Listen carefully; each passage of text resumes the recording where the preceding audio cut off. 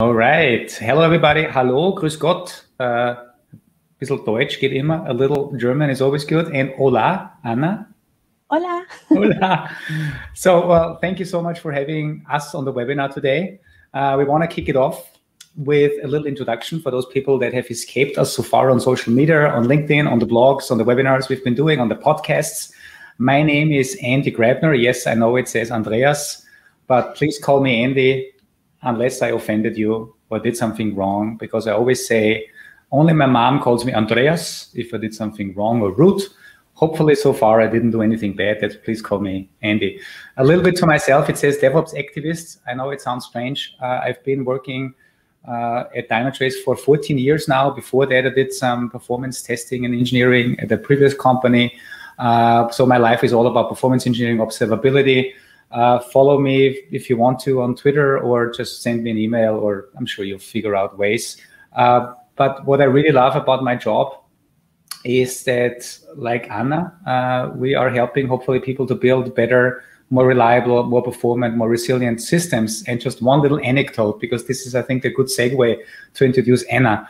When I started my career in performance engineering, I was a performance tester on a performance testing product, on a performance testing tool. And my first gig was to actually load test a very large application that was like 20 years ago in Germany. And I remember they wanted me to run 10,000 virtual users. I managed to run one virtual user. That was me clicking in the browser on the refresh button a couple of times, bringing down the whole system. So I brought chaos to their system, showing them the limitations. And this is what really excited me about the whole field. And this is why I like to talk about my experiences and inspire others with what I've learned, and hopefully, with this, make the world a better place, and the software world a better more resilient place. But now over to Anna, because you are also pretty fantastic what you are doing and what you've been doing in the last couple of years. Thanks, Andy. I don't know how to match that introduction. I love your title, and it's always amazing to see folks that have stayed in their job for as long as Andy has, like 14 years, unheard of, amazing. So extra hand of claps to him for being there. But similar to Andy, I also found different spaces in tech where I found my love for technology. So my name is Ana Margarita Medina. I am a senior chaos engineer at Gremlin. For the last 5-6 years, I've been focusing on introducing chaos into systems in order to build more reliable systems. So I've been at Gremlin for 3 years, and prior to that, I was at Uber for 2 years, working as a site reliability engineer. My first project there was doing chaos engineering. That's when I got a chance to understand systems and microservices. At that moment, Uber was growing to around 2,000 microservices, and we just had a lot of complexity going on, and we were just like, this is fine, but how do we get to 5 nines of reliability?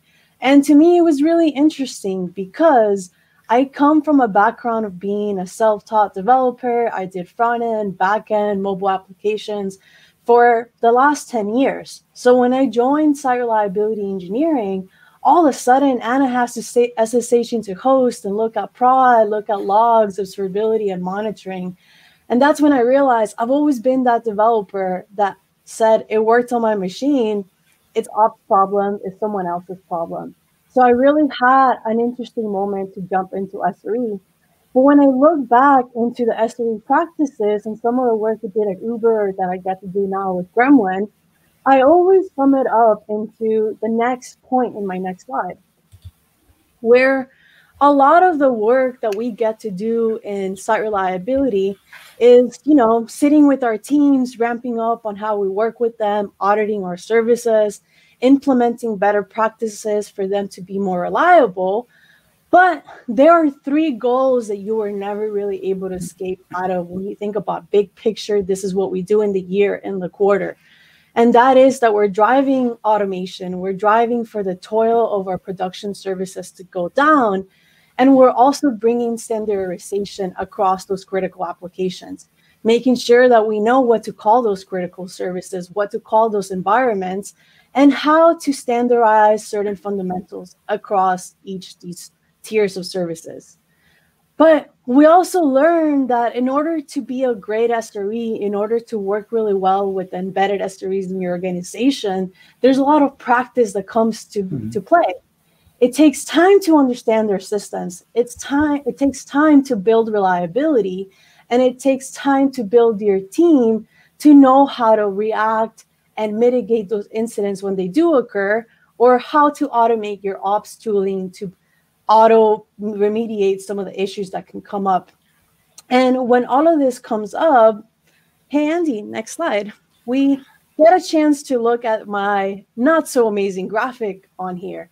But no matter where you are in your chaos engineer, no matter where you are in your site reliability engineering journey, you can look at this infinity loop and you can move on from any of these stages to the next one.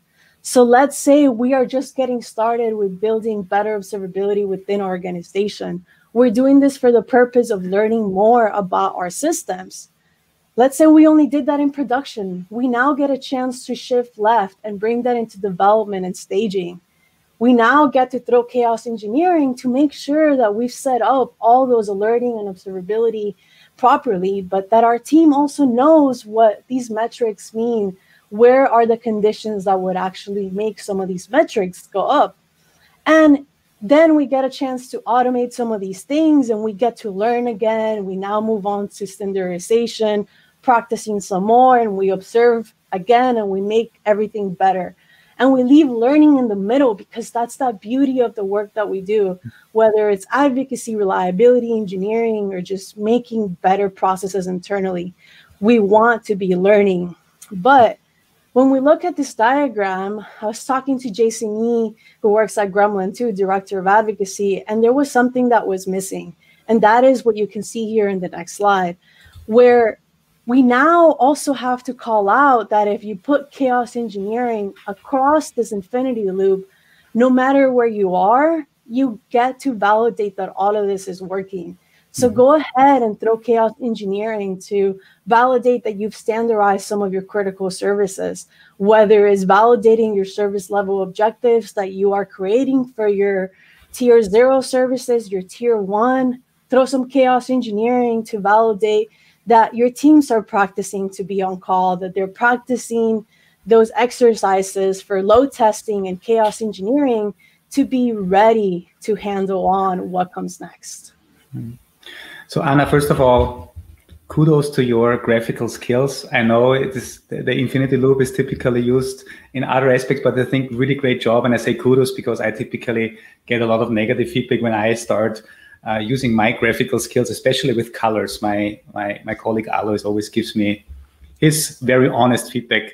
I really like it. And I also see it's great hearing your story, especially your background from Uber, what you learned there. How this has evolved over time. I remember when I said I was standing there 18 years ago, and my magic chaos engineering tool was my finger hitting the F5 button on the browser. This was chaos engineering. Fortunately, now things have gone much beyond what we had, and this is, I think, great what we are sharing today, what you are sharing with the industry, and what we are going to share. But what I understand here, right? The whole goal is that if we do it right. If we do chaos from beginning to end, if we continuously learn and continuously validate that our systems work as expected, then essentially, even if there is chaos, if there's fire on the roof or wherever fire in a data center, whatever it is, that we should be fine. The only question is, is this really the true case, yes or no? And I think we actually have a poll prepared for that. It would be interesting to actually understand from the audience, did you actually have an outage in the last 6 months? Because this is really things that outage is something that we want to prevent with all the activities we do around bringing chaos engineering and observability into your standard practice. So let's see, I'm not sure how long we give the audience. Yeah, it's kind of interesting to see those answers come in, because I did put a 6-minute gap into it. So 6 minutes is a long time, but we always are thinking this is fine. We're going to through incidents. And I guess it also does depend on the severity of them, but we are seeing a few of you start answering. I think we have around 50% of folks answering now. That's cool. And as a reminder, it's fill these polls out, but also leverage the Q&A feature and the chat feature, right? We want to make sure that we reserve enough time. I think, Anna, you're watching the chat as well. If questions come in that make sense, we'll just pick it up. So leverage the fact that you're live online with us and not just watching this later on, but this is the benefit of being live, asking us questions. Now, while we're waiting for the polls to come in, obviously, Anna, I think in the perfect world scenario, if we do everything right, to the books, we do chaos from front to end, everything should be fine. I think, though, right, not everything is always fine. And from my perspective, it is not fine if you make it to the news. And I just picked 2 recent examples. I'm pretty sure there's many more. I remember, Anna, you brought a couple of other examples when we were on stage at Perform this year at our conference. You brought, I think this was the Slack outage that happened back then in January, February. Yeah. These here were some, recent examples. I think the poll is closed. Any quick, what did we learn from the polls? Yeah, we actually ended up seeing that around, it's like 79% of you said you did suffer an outage, and that 22% says no, which is actually interesting considering the conversation that's going on chat, where we did have a large outage that Andy's actually bringing up, that Fastly outage that ended up getting that half of the internet. So sometimes we end up realizing that a third-party vendor has an incident and that breaks our services, and we're not saying it was their fault nor our fault, but all of a sudden our customers themselves are not able to access it. So for a lot of folks, they got hit with it. We got to see some interesting cascading failures across that outage. And the link just got put for NPR in the chat if someone wants to read about that one. Really, really insightful. And I think this brings up a good point, because it's not just about building resiliency and chaos testing our own code that we write, but we are just writing code that is embedded in many other depending services. And they are, as we know, your CDN, your DNS, everything is extremely critical, because if those fail, then you need to prepare for it or you are suffering from it. Now, obviously, we don't want to end up on the news, but this is what we want to prevent. Now, I think we can prevent it. And I want to show you a different example that actually happened to us at Dynatrace just a couple of days ago. I think it is completely fine when, instead of being in the news, you receive an email from your director of cloud automation at Dynatrace, and he starts the subject with success story, major issue in a single AWS Frankfurt availability zone. But if you read closer, right, I highlighted a couple of texts where it said, we were alerted through our self-monitoring, we didn't have any customer impact. And I think, reading the rest, I'll leave it up for a second. This is just really great. But obviously, this doesn't come for free. I wrote a blog post about it with more details, especially also giving Thomas some credit. Now, let me, shall we do another poll? Do you have another poll like this? I think we do. I hear that availability zones sometimes go missing. So our question to y'all was, if we suffer an outage like Dynatrace got a chance to experience, where the availability zone of Frankfurt, choose your favorite availability zone provider, would you have been able to afford that outage? Would that have been a "this is fine" experience with an exclamation point, a question mark, fire everywhere? What would that be for your team? Really interesting to start seeing folks answer. But I like that you used the word success stories, do we not? Yeah, I like the fact that you used the word missing. An AC just got missing. Yeah, where is it? Is it behind the rug, or what's wrong? Did it go around the block and didn't find back home? But yeah, as you said, and this is, I think, an interesting story. Now, let me, while we're waiting for the feedback to come back, let me quickly go a little bit into the details of what actually happened. So here's actually what happened on June 10th. We have observability, right? We as Dynatrace, we operate our software for our customers worldwide. We obviously monitor it with Dynatrace. Dynatrace, we are a software intelligence company, so we obviously use our own product, our own platform to monitor all of our infrastructure, including every single of our customers. At 10:40 p.m., CEST, so that was in late in the evening in Europe. We got alerted by Dynatrace. We're using Opsgenie to inform, and then messages get put to Slack. What is interesting that about 4 minutes later, the status update was also available on the AWS. So they're doing a pretty good job in making people aware. It's a fantastic story what happened there. They had some heat issue in the data center, and that in the end triggered some strange chain of reactions where eventually some gas was automatically put in to put out fire, even though there was actually no fire. But then it took a couple of hours until people could go back into the data center and pull everything up. So you can read all this. It's a true story.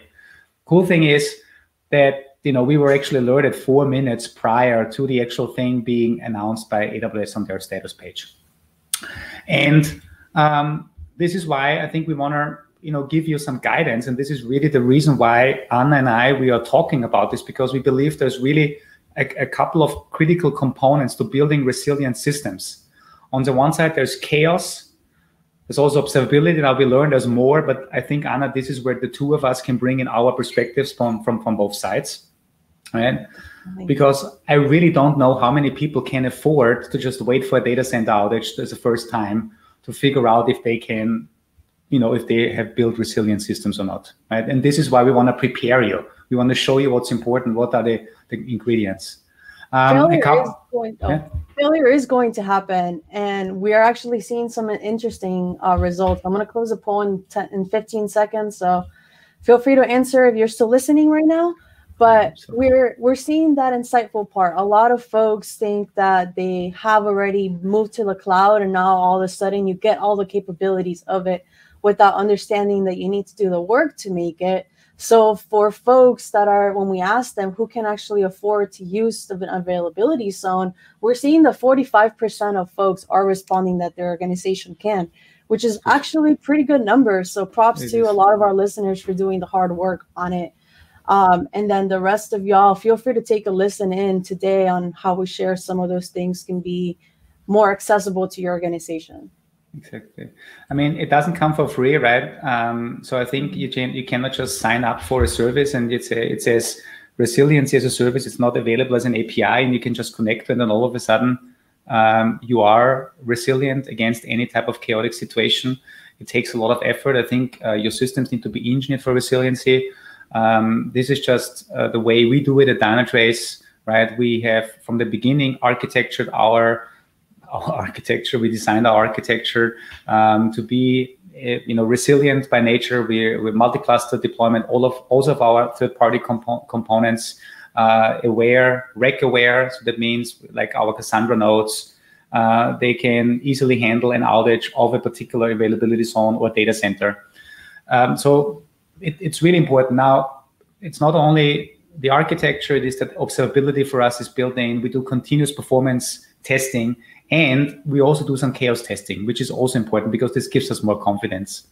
Now, a little bit more on what happened, just to show you really that this outage didn't really cause us any pain. Our SLOs that we also monitor with Dynatrace were all solid. I mean, a slight impact, but nothing major.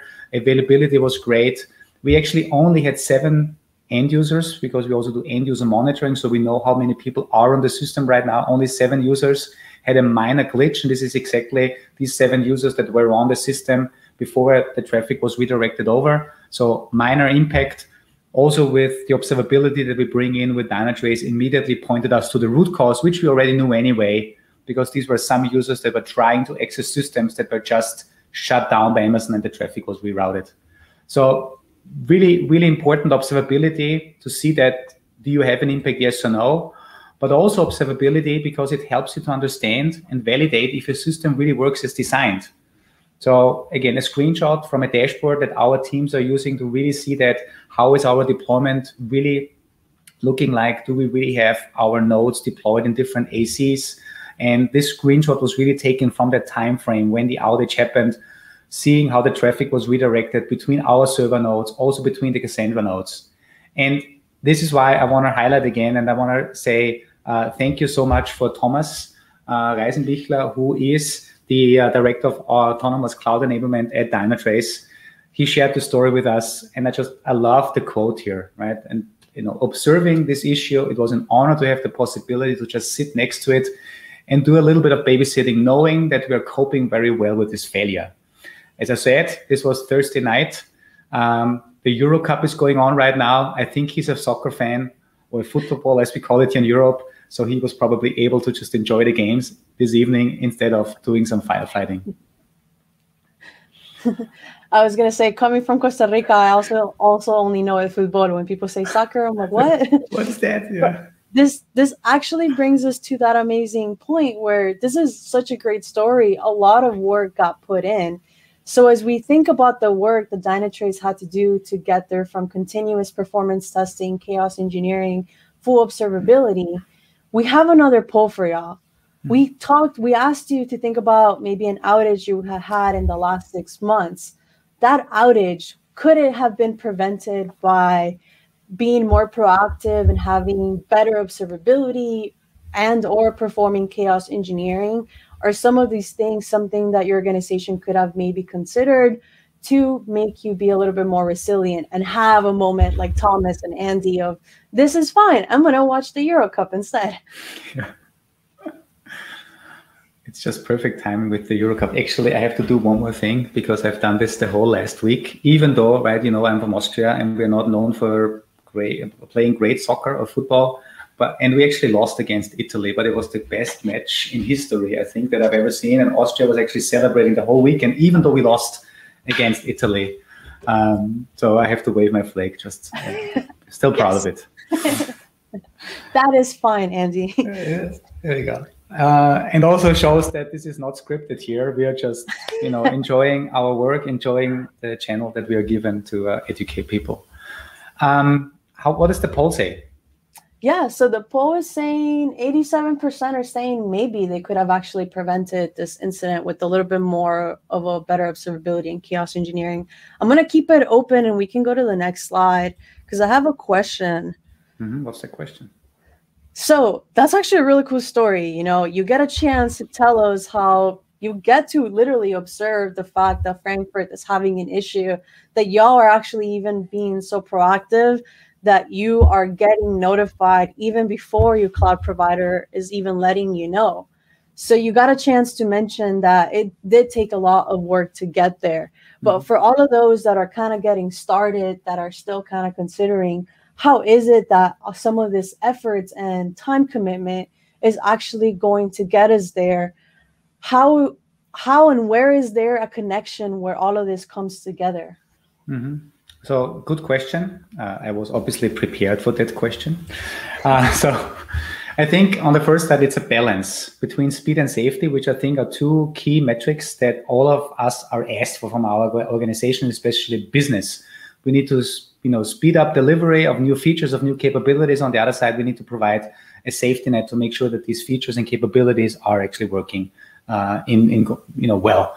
I see from my perspective, and correct me if I'm wrong, I see that DevOps, which has been a topic that I've been kind of talking about for the last couple of years. This is also why I call myself a DevOps activist. I see DevOps engineers, especially coming out from, let's say, the left side of your infinity loop, from engineering and using automation to get their features and capabilities faster out to their end users. Two metrics from the DORA report, deployment frequency and lead time for change, I think are things that they're measured against. So speeding up. On the other side, right, we have, I think, SREs, and obviously you are much better to confirm if that's the case because you have been an SRE at Uber. I see SREs coming really from on the operation side who really now need to make sure that as more and more changes are happening more rapidly and more constantly, that systems are still staying resilient and reliable. And therefore, they are using automation to really ensure that the systems stay reliable, being measured against metrics like change failure rate or time to restore services. And obviously, it looks like they're working from two opposite sides, but what links them together, and this is kind of what you're referring to, is what I believe is a very key important piece, and we talk about more later, are SLOs, service level objectives, because in the end, we are measured against, is our system up and running? Does it provide the right user experience, the right level of service to our end users? Are we actually making money? Do we keep users? Depending on what system you are delivering to your end users, you have different success criteria of the services that you're delivering. And I think they are, these SLOs, if well defined and well monitored, they are really the thing that I think should drive us all together to say, yes, we can speed up delivery, but we also want to make sure that everything is resilient. And let's use automation and bake it into our delivery pipeline, our infinity loop, to make sure we will handle this from day one until the features out there and even beyond that. So it's a balancing act, I think, between DevOps and SRE. That's the key thing. And SLOs are kind of the link in the middle that's bridging the gap. Definitely. Right. Like it's so interesting to always hear about how SLOs get to bring us together. Just to close the loop, I'm going to go ahead and close the poll. We got 87% of y'all answering that maybe yes, better observability and or chaos engineering could have prevented the incident that you were thinking about from poll number 1, and 13% said no. So we'll have more. We have 3 more polls coming later on. But as Andy said, this is all a balancing act. And when we're talking about various teams, various different personas coming together to balance it all out, having one thing that unites them really does help.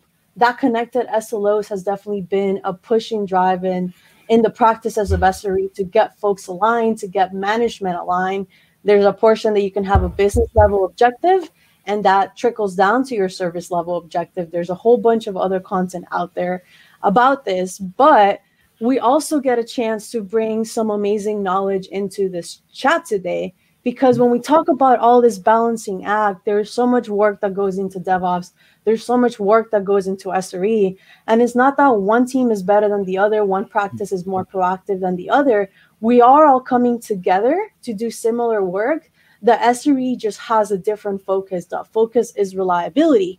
But we got a chance to catch an amazing tweet from Miss Amy Toby. Very recognized SRE, has been around for various organizations, helping them grow. She got a chance to share some of the thoughts on the pillars of what makes site reliability engineering. So in this image, you get a chance to see that there's almost 4 fundamentals, 4 pillars that comes into what a lot of the hands-on SRE comes in. So you have service level objectives, incident management, observability, and chaos engineering. If you see, they all have collaborations with one another. When you do one, you're improving on another. When you're trying to build a practice into one, you can start by leveraging the prior practices that you have implemented.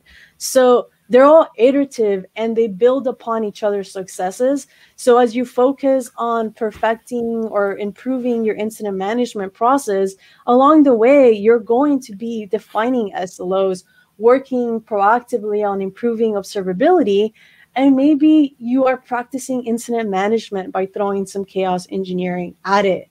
But for maybe some of the new SREs that are joining in on our chat, what are service level objectives? What are SLIs? Like, we hear all these terms, but I feel like, Andy, you might have some thoughts on what that is. I may have some thoughts, and I gotta say, I not stole, I borrowed some ideas on how to talk about it, because credit goes to Google. They have done a great job in explaining these concepts based out of their site reliability engineering handbook. So, but let me quickly explain or show you how I explain what this is all about, what SLOs are, but more importantly, what are SLIs, SLOs, SLAs, and there's a new concept that's also like error budget. So first of all, I think it's nothing new, just some really cool terms. SLIs, service level indicators, see it as something that you can measure, like the availability of your system, or the response time of a critical business feature, like loading the homepage or logging in. And then you can say, I am expecting my response time to be faster than 400 milliseconds, because otherwise I wouldn't even accept that type of service level, right? Now, the service level objective then is taking that SLI, that metric, over a certain time frame and says, hey, within our reporting period, within, let's say, 30 days or 7 days or whatever your reporting period is, you expect that metric underneath that threshold in, let's say, 90% of the time. So that means if you chart it, you can easily see that every time you're below that threshold, you're good. Every time you're above that threshold, you're bad. Now, an interesting concept is an error budget. And it's very easily explained. That means if you take the example from here, when I say my SLO tells me I have 90% of the time in a month, I have to be faster than 400 milliseconds, which means I have 10% of error room or error budget. So that means at the beginning of my reporting period, if it's, let's say, 30 days, I will start with 10% of error budget available. Now, every time I am slower or I'm failing my SLO, my error budget gets decreased. So at any period of time during my reporting period, I exactly know how much error, how much wiggle room, how much failure can I still allow myself before I violate my own SLO. And that's really the whole idea. And this allows you then to make just better decisions. For instance, hey, we still have so much error budget left, so we can try to do something fancy and experiment and do another rollout, because we know for a rollout we may have 10 minutes downtime, but 10 minutes downtime is still good. Or if you're already so close, then maybe you are backing off of this decision or prioritizing your work on something else. And then the last piece of this is really, here we go. The last piece of it is SLAs, service level agreements. And I think this is definitely more common terminology to take it easy, to explain it easy. An SLA is what happens if you fail your SLOs. And you may have SLOs without any impact to your business or to your stakeholders, but for those where you have an impact, even maybe legal obligations, you should define an SLA, service level agreement. So that's the kind of the quick explainer. Anna, does this make sense? Oh, no, thank you for putting that example. And I even love that you're not just sharing about SLIs, SLOs, and SLAs. You also got to throw in error budgets, because I think sometimes people forget that by putting in the standardization of metrics of reliability and goals that you want your services, teams, organizations to have, you're now building a safety net. But that safety net allows for your engineers to have more of a safety in working in the systems, because there is room for error, but there's also room for experimentation that Andy kind of mentioned. And we'll chat a little bit about that in a few minutes. Exactly. And just to show you, right, I mean, this was the theory, and the practice looks like you use your observability tools, right? Like this is an example of Dynatrace, how we typically encourage and advocate our customers for how they monitor the system, how they use the observability data, and then how they define good SLOs around either application metrics, business metrics, service metrics, infrastructure metrics. You can define them on any type of level. But with this, you get an immediate overview of what's happening right now in production. Are you good? Are you not good? Where do you still have wiggle room, or where do you need to shift your focus on resiliency versus speed, right? Speed and kind of safety, what I said earlier. Now, this is great in production, but the question is now, and this is kind of actually, I have a question to the audience. Do people actually use observability? Because what if they don't use observability, then the best SLO that is defined, and if they cannot measure it, is kind of worthless because you have it on a piece of paper maybe. So question would be, do people I can grab my logs and iterate on that and have a count number? That's not observability, Andy. Depends on who you are and what tool you're selling, and then some people may say this is observability. Exactly. But yeah, and I think this is very important for me. I know as we're waiting for the polls to come in, this is obviously great to have in production. But I think now I want to hopefully give a little intro on observability, how important that is, how it allows us to define and measure our SLOs. But now I want to kick it over to you a little bit and also understand where chaos engineering comes in, because we should not just stay production monitoring SLOs and we just watch and then we freak out if something goes red. What is now the real use case for chaos engineering? How can this help us to make sure that these dashboards in production stay green all the time? Yeah, definitely. So there's definitely a lot of stuff that we want to kind of consider. First, I love that Andy mentions, it's not just about having observability in production. Going back to my amazing infinity loop revamp, you have that portion where you want to continue shifting left. You want to have built in those fundamentals of observability to be able to have a better understanding of your systems. But why don't you also get a chance to make sure that they look great in staging and development in Q&A, that all the other stages before, you're giving your engineers similar tools, one, for them to get comfortable with the tooling, but number two, for that to be closer to the developer. That way they catch possible failures a lot earlier. But when we're in the process of shifting left, that just seems like such a big upkeep. And how do you get our production monitoring system to go into 3 different levels prior to that? So you don't have to just do that all at once. And similarly within observability, we also have other practices that can enable you to speed up that process. So I'm hearing that 85% of folks are doing observability. I'm going to be closing that poll. And we're going to chat about chaos engineering. So chaos engineering is defined very simple as thoughtful, controlled experiments designed to reveal the system weaknesses. So if you've heard about chaos engineering in the past, maybe you come from hearing from Chaos Monkey, where you're randomly shutting down EC2 instances. Maybe you've heard about early days where folks would just unplug a data center and hope for the best. Well, chaos engineering has evolved very much throughout the years as it's become a pretty more mature practice and a category within DevOps and SRE. We start seeing that some of the fundamentals are still there. We start out with a scientific method. What is our system? Let's go ahead and look at that architecture diagram. Let's look at our observability tools and come up with a hypothesis. If this failure happens into our system, this is how it's going to handle it. If I lose my Frankfurt availability zone, I expect my system to be completely resilient. So I can shut off all my nodes that are being held in the availability zone of Frankfurt and replicate the exact same incident that Dynatrace had and see if my system was resilient to it. Can I send out an email just as Thomas did and say, this is fine? We got alerted before we actually even got to see somewhere else that these hosts are offline. How is it that you can really be proactive about it? And within the practice of chaos engineering, there's a scientific approach to it. So you're thoughtful, you plan it out, you scope out how you're going to do your chaos engineering by defining a blast radius and a magnitude and running those experiments. You always want to run small experiments. So there's going to be some talk a little bit later in the slides today about how you can craft your experiments with a little bit better view into your systems.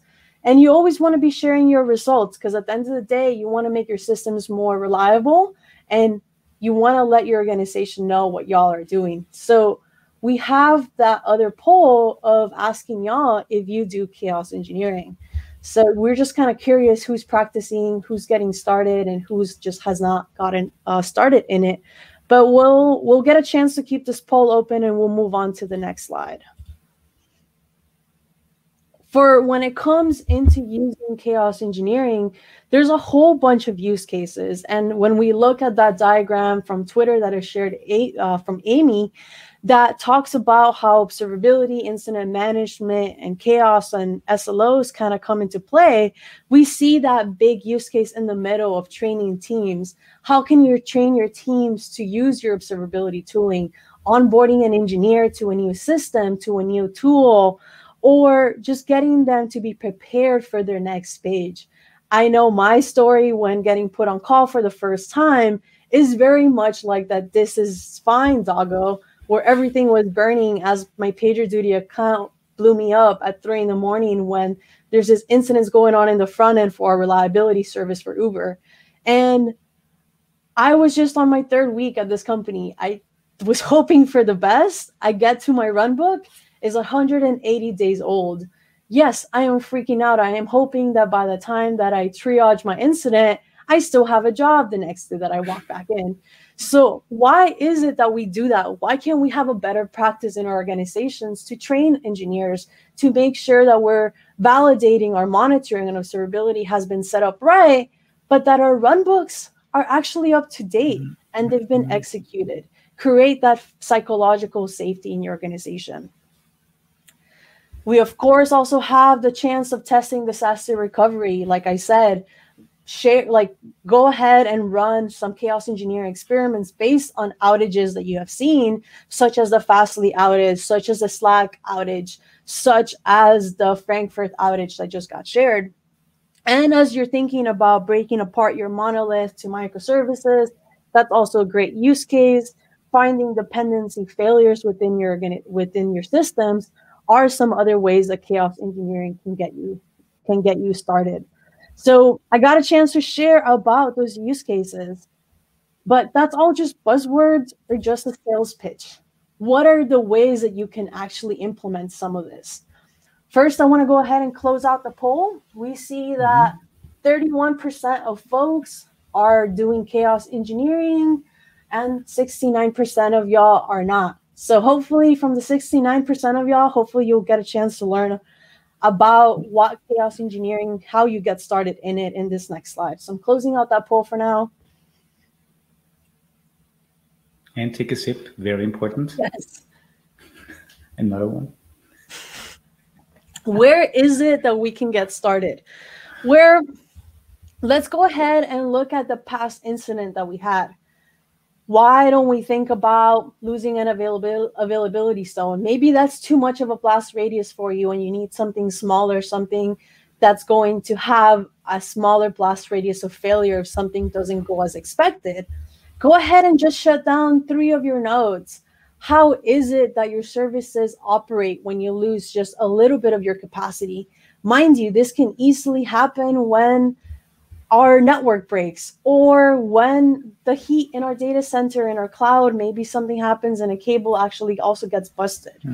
We also want to think a little bit more proactively. We've all been migrating to the cloud. We know the benefits of the cloud from the cost, from the reliability perspective, but sometimes we're choosing things based on promises by clicking UI buttons. So let's talk about this auto-scaling policies. We moved to the cloud. I'm going to choose Amazon for this example.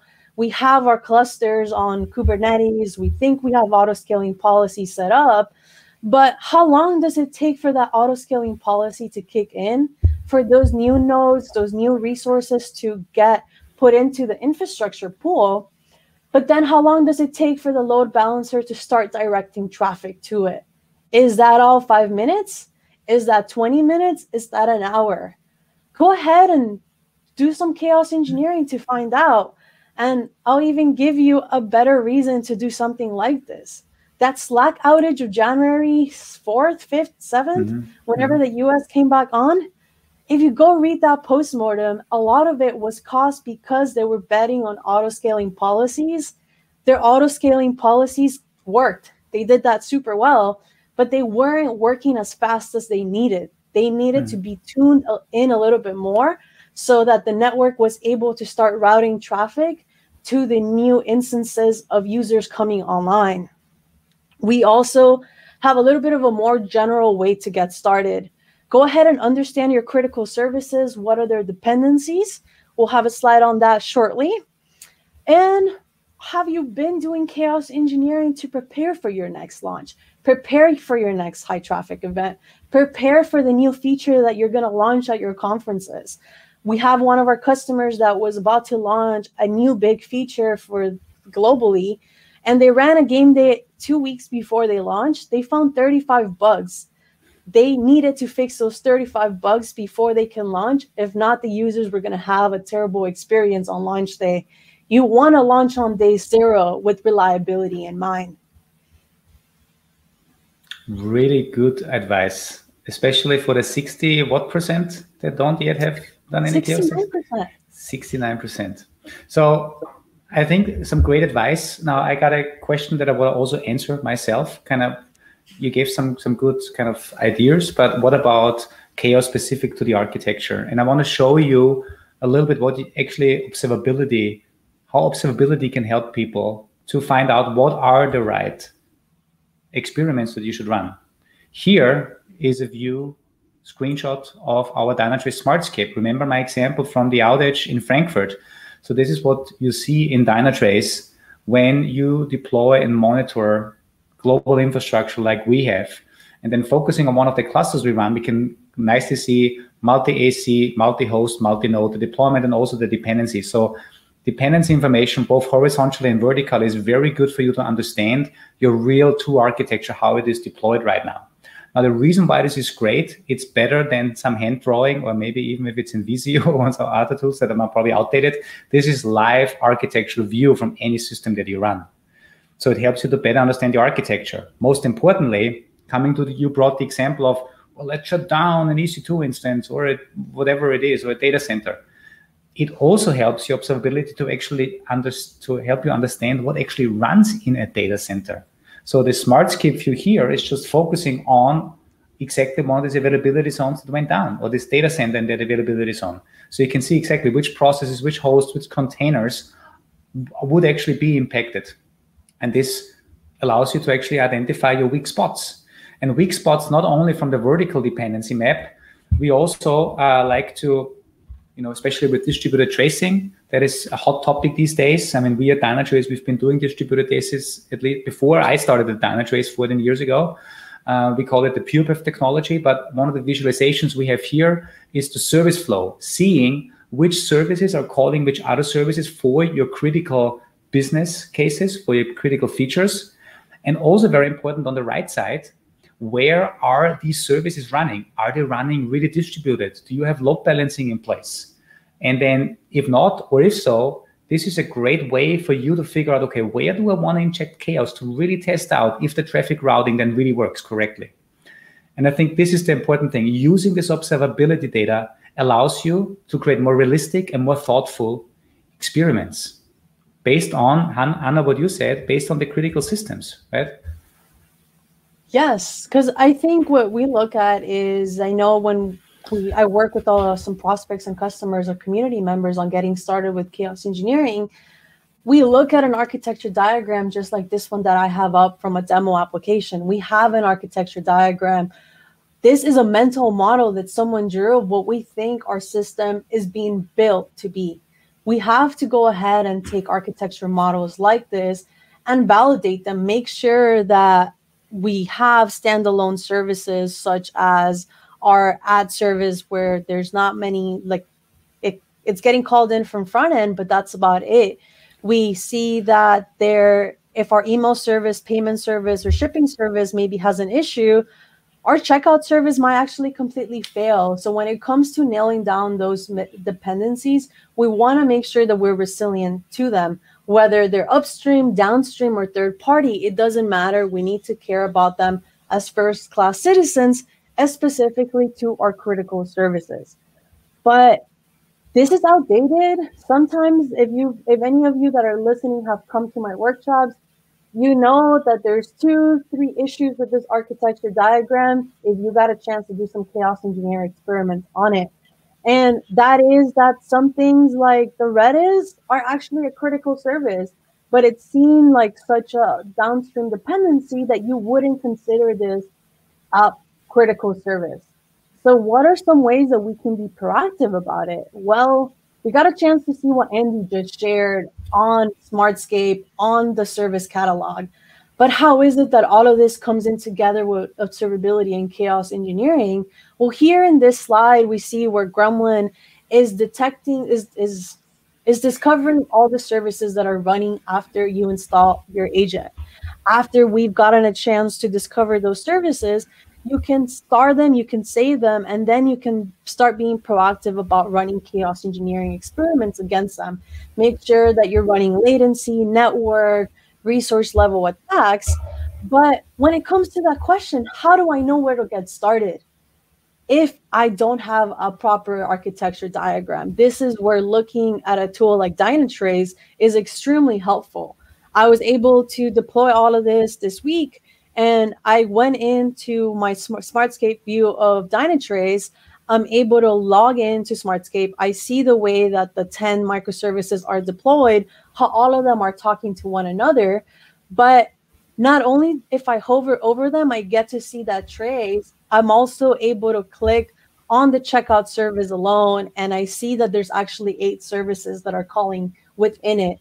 As I continue drilling down, I can later even find out the processes that are coming in and talking to one of them. So this really allows for you to go super precise and be extremely thoughtful as you do chaos engineering and observability together for the purpose of iterating on each one of them to make the whole system better. And of course, in general, make your company and a stronger footprint in the internet and serve your customers 100%. Very nice. I really like that you are leveraging Smartscape now, making it easier to really identify what are the systems, the services that should be tested. Because I think the important thing, and we discussed this in the preparation of our webinar, we don't have endless time. We have limited time to do thoughtful experiments, really on those critical components. And with observability, we get to learn what are the critical components. And with chaos, we can then test it. And the nice thing about this, and I want to highlight this, the way you build the integration, because I want to ask the question, would people now with all the learnings feel comfortable running chaos experiments in production? Maybe yes, maybe no. But I want to, while you answer this question, what you see here is the true power also of the integration between the two of our tools.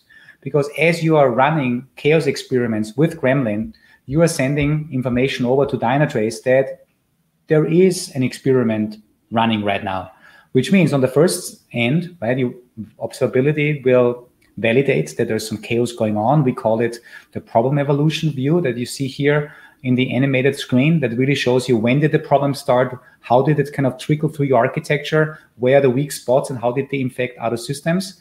But the important thing is that we also get the link back to Gremlin, meaning if your observability platform like Dynatrace will alert your operations teams, they will also then understand, hey, this actually came in from Gremlin. So maybe you're not like, shouting out on Twitter automatically that you have a problem, but this is part of an experiment, which is also very important. But it's really great that with the collaboration that we've done together, we can make chaos engineering safer also in production, because we're not freaking people out because we tell them that something is actually going on. And it's actually interesting you say that, because as like there's still time to answer the poll, but we're seeing that 83% of folks would feel more comfortable with such level observability view into crafting their experiments. But we're also seeing 17% say no. And for that 17%, that's 100% okay for you to still not feel comfortable. It is a big ask to ask someone to please inject failure into their system. But number one, failure is going to happen whether you inject it or not. By you getting a chance to inject it is on your own terms, on your own timing. And when you do chaos engineering with Gremlin, there is a button for you to roll back the experiments. And that really creates an amazing safety when you're like, Dynatrace says that my SLO is breached. You know what? I'm going to go ahead and stop that experiment. And we also have automation where you can say API, if this SLO hits red, please call this API and stop all my experiments. So there's ways that you can build confidence. And that does take me to my next slide. Your next slide, look at that. Here we go. Woo! We were joking that it's basically saying, hey, Andy, next slide. It's just like, hey, Alexa. Don't be too loud. She's listening in. I know. I was like, mine's about to go off. It's actually listening to me right now. Cool. So when we talk about automation and doing chaos engineering, we know that it's a hard ask. And we say to always start out with chaos engineering and experiments in development, then later start in staging. But when you're getting started, start with small blast radius experiments, small magnitude experiments. And the same thing applies when we talk about automation. I want you to automate your chaos engineering experiments across all environments, across all critical services. That is the full maturity of chaos engineering. But go ahead and get started on automating experiments in development. Look at Smartscape and run chaos engineering experiments in development. Build that confidence, move on to staging, move on to production, bring that into CI/CD. That takes me to your next slide, I think, with CI/CD. What do all these operations need to do? Yeah, and this is an awesome segue over to Captain, our CNCF open source project that we're both collaborating on. You're even on the advisory board, so thank you so much for it. I will make it quick because looking at the time, our error budget, our time budget for the remaining couple minutes is getting smaller and smaller. So one thing we've been doing is really trying to figure out how can we do something that and I think you came up with it, is test-driven operations. Meaning we want to obviously get to auto remediation, which means we want to execute code automatically to counter chaotic situations in production. And this is just should be considered, whatever script it is, whatever runbook automation it is, it should be considered just as code. This needs to be tested. And this is why I feel more comfortable with it, with the option of bringing our CNCF project Captain in with its capability to automate remediation sequences. We can use a tool like Gremlin in a pre-production environment, fully automatically causing chaos, validating that Dynatrace, for instance, monitors, observes the chaos, alerts. But then the most important thing is allows your site reliability engineers to, not in old Word documents that are outdated, but in good old remediation as code files, specify for which problem, which action should be executed. Captain will then fetch the first action that should be executed as part of a certain problem, executes the action, and then most importantly, coming and closing the loop to SLOs, always validating if this action actually brought the SLO back to a good state, so we're not eating up our error budget. And if that doesn't work, then we pick the next action. Validate again. Hopefully everything goes good. If not, we can still escalate. But this is a great way to validate that the remediation that you expect later on to run in production and fix a chaotic situation actually really works. And that's the key thing. Now, Anna, I know I'm doing it quick. Captain is an open source project. The power of open source is amazing. See the quote from Tarash. Captain feels like a reference implementation of Google's site reliability engineering and the site reliability workbook. That was an amazing honor to hear this from an engineer from Facebook. If folks are interested in more, and I will let you talk in a second, then there's a lot of links here. Now, Anna, to you. Yes, please go ahead and check out Captain. It's an amazing open source repo that I get the chance to work with folks like Andy on by sitting on the board, but also learning more about SRE from folks like Andy also just really shares more about the full community of SRE. We are here to work with one another, work on open source projects to build a more reliable internet at the end of the day. But that allows for us to get to that closing slide of we want to build a more reliable internet at Gremlin, at Dynatrace, as SREs, as DevOps, as attendees of this webinar. You can get a chance to see that the ingredients that we talked about today really bring that together. Within observability, we really focus on defining those service level objectives, having those SLOs be connected, and run chaos engineering experiments to validate all that. We now get a chance to move on and understand our architecture in a way better way that allows for us to automate some of our experiments, which is getting us closer to the full test-driven operations. But we're now then taking those learnings from observability to now make our observability even better and bring it all back into making your incident management process just amazing. And with this, I think in the end, right, if fire is on the roof or in the house or in the data center, I think if you do it all right, the ultimate goal is achievable. And this is really what it is. And hopefully we inspired a couple of those people that said they don't use observability right now or don't do chaos engineering. Now, if people want to learn more, there's a lot of resources out there, right?